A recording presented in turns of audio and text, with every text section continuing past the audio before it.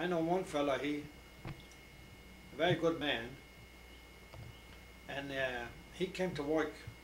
He came to the job site. If you had a coffee break, you'd get fired. You get fired. You couldn't even drink a cup of coffee at 10 o'clock? No. So you'd have nothing to drink until lunchtime? Nothing between. Just water, that's all. From the water pail. That wasn't very sanitary either. Everybody drank from the same dipper. There were no paper cups those days. But I know one fella there, he came to the job site at 8:30 in the morning.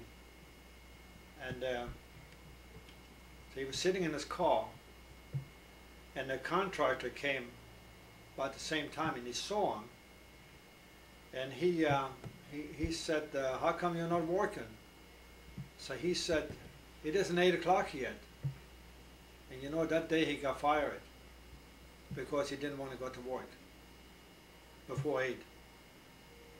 For free? For free, yeah. That's a tough thing for, you know. Because there were lots of other people that wanted to work. They could care less.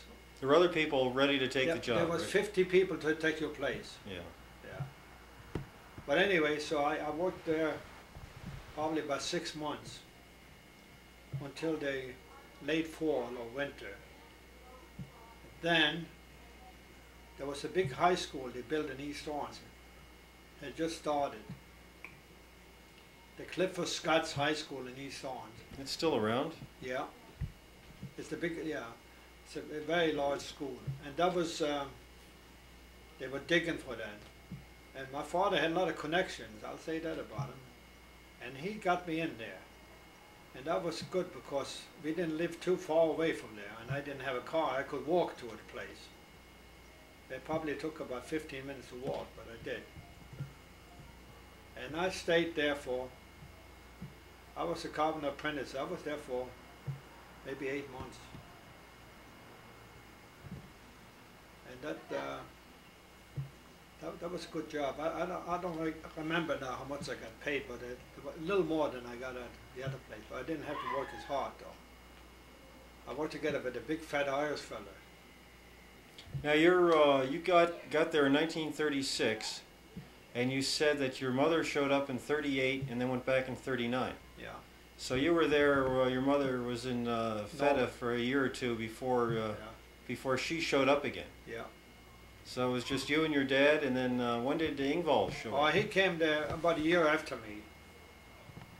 By that time, when he came, we have moved to a different place in Carroll Street in East Orange, which was only about a half a mile away from where we lived.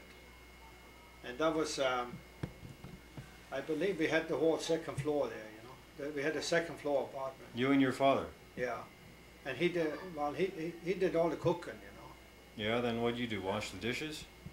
I think so, but those days we didn't use too many dishes. But and you worked 5 days a week? 6? 5 days a week.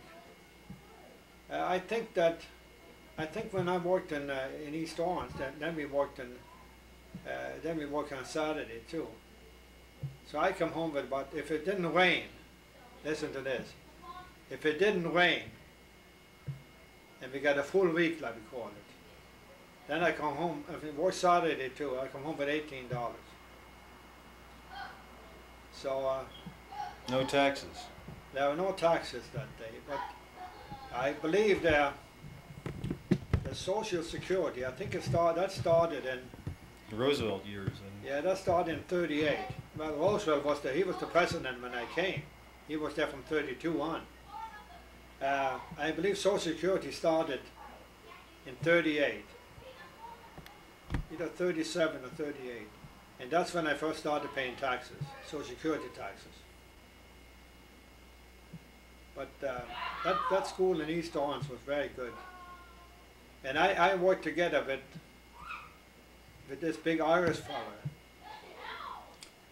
And he had a lot of experience in carpentry and so on. Well, I can remember that there's a fancy dome on the school, you know, like an onion dome on the school. Like a rotunda? Yeah. And he was laying out the rafters for that, you know. And he did all the laying out. And I did the cutting with the electric saw. You know. Of course, I cut that for his lines, but there was something there that he did wrong, and he blamed it on me, that I had cut it wrong. And you got fired? No, I didn't get fired, but he told the boss that I had made a mistake. And there was, of course, the boss didn't believe him. He believed me. But I couldn't defend myself because of the language problem. But I more or less got the blame for that from him.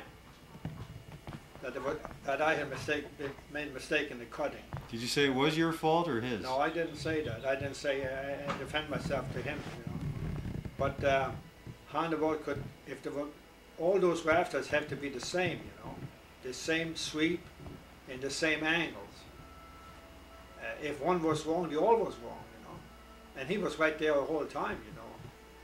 But I think I got the blame for it. But I didn't get fired for it. I stayed on.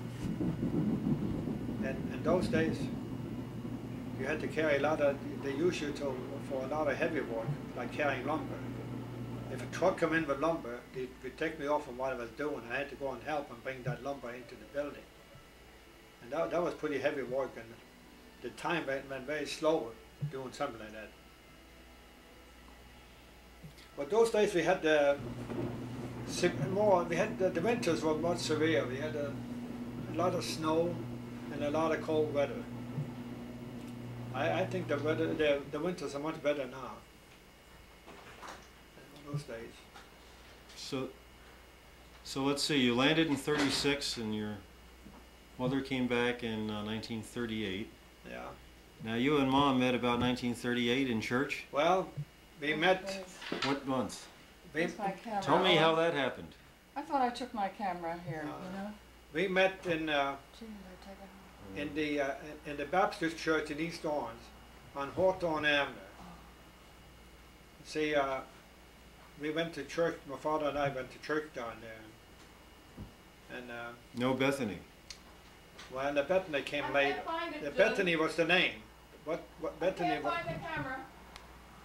Bethany was the name, but we met at this Baptist church in the Sunday afternoons. Now Ingvald Hansen introduced. Well, Me yeah, too. he was a big shot those days, and I guess he introduced me, but I don't remember that. He part. must have known Gabriel Opsel. Oh yeah, he knew him. Of course he did. And the first time I saw Mom, I think was she was in the kitchen there fixing up some refreshment they were going to have. But he had in between the meetings, like a little supper in between the meeting. I think that was the first time. Yeah. About 1938? That could have been 37, I think. She would know. Yeah, 37. 37. What month? Well, I don't know that. She would know. It could be in the. You told me how long you went together, though. Oh, well, you didn't go together right away. No. I was afraid. First date we had was May 24th. Remember the buck? May 24th, 1938. 37. Went to the Buck Festival. We went to a place in Newark. What was the name of the Symphony Hall? Or Yeah, leave a little mystery to it.